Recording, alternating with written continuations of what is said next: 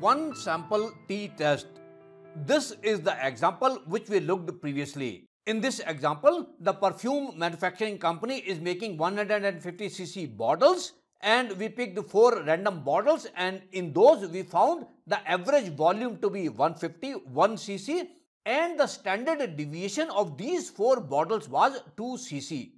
Now the question is, has the mean changed? And that we want to do with 95% confidence level. So previously we looked at the hand calculation of this question using 6 steps in hypothesis testing. Now let's use the Python session to solve this problem. So before we do anything, we need to import these libraries, and we have talked about these libraries when we talked about one sample z-test. So let's import all these 6 libraries, press Ctrl Enter. Now the next step is to create the data for this question. So here is that data. Here what I have is a pandas series, and these are the 4 volumes of bottles: 148.5, 153.4, 150.9 and 151.2. So these are the 4 bottles which we picked from the production line, which was making bottles with 150cc volume. Since these numbers are small, we just have 4 bottles and we do not know the population standard deviation also. That is the reason we are going for t-test, one sample t-test. So let's press Ctrl Enter, and now if I look at the volume, these are the 4 values here. And the next thing probably I might want to do is volume.describe, just to see that what is the average, what's the standard deviation of this. So this gives me that there are 4 numbers here, the count is 4 and the mean is 151. This is what we had in our question, that the average of these 4 bottles is 151 and the standard deviation of this is 2.00, slightly more than that, and it gives the minimum, maximum, etc.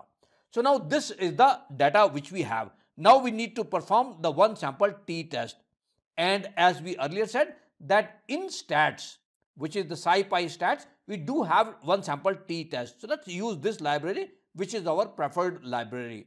So for this, what I will do is stats, and in stats what I want to do is press dot and press on tab. This gives me all these things. So what I want to do is t-test. So t, and this gives me t-test one sample. That's what I want to do.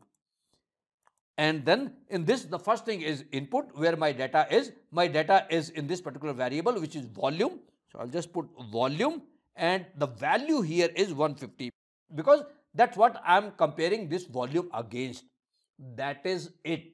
So all those things what we did in one sample t-test, these are summarized in just one line of code. I will not even call this as one line. I will call this as 1/3 of a line. So with this, if I press Ctrl Enter, this gives me the result of that. It gives me the statistics is equal to 0.9975, roughly 1, which is the t value, t calculated, and it gives me the p value, which is the p value is 0.39, or let's say around 0.4. So with this, we failed to reject the null hypothesis.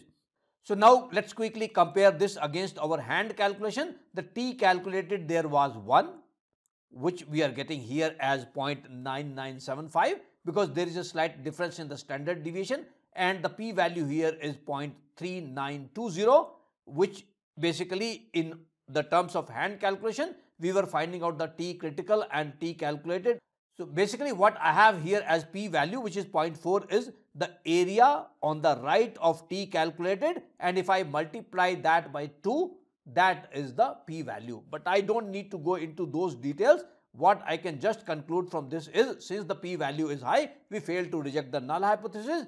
So that means there's no reason to believe that the volume has changed. So this is one sample t-test.